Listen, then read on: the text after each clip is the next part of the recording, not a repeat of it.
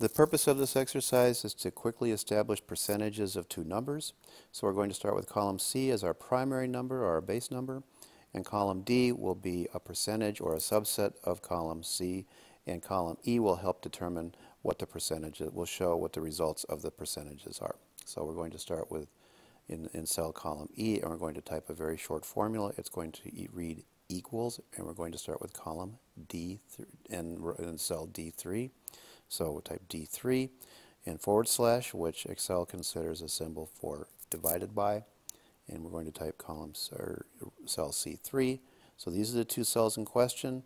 If you hit the return key or the enter key, here's a percentage of these two numbers. You can see 74 is 29.365%. This is kind of an awkward way to look at percentages, so if you select a cell and right click and go down to Format Cells, you can select the way to look at this in a different way. So go number and percentage. In this case, it's select two decimal places is selected. And now you can see more easily that 74 is 29.37% of 252.